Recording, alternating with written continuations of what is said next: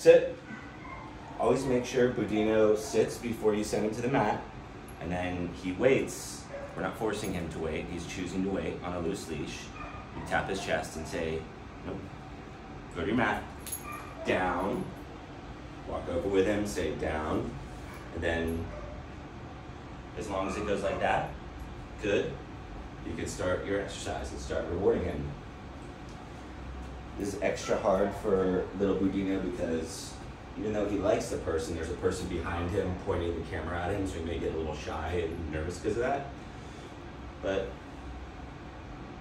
good, that's all part of the training and the learning, and the thinking is even if you get nervous, we're gonna power through it and it's gonna be okay. Good. Notice every time I deposit the treat, I say good, because you want him to start linking up your voice and you saying good and him getting a treat at the same time.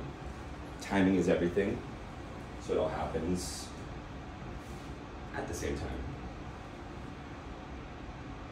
Good. This will be really good practice for you to do at your home, doing the mat exercise over by your front door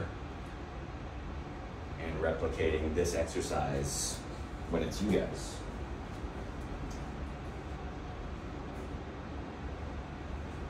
The front door, that's the big trigger for dogs. That's where their owners leave. That's where a lot of excitement and nervousness can erupt from.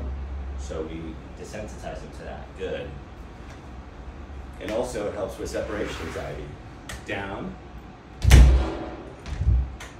leaving the room, coming back, and him not reacting to that, but staying focused through that experience. Good. He gets a couple treats. Do it one more time. Down. Good.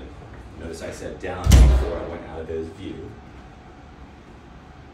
Good. Now we're going to end the exercise. If he ever doesn't go down when you ask him to, you never repeat the command, or let's say he made a mistake, you never repeat the command, you just say no and reset him and then put him back. I'll show you once just so you can see. Okay.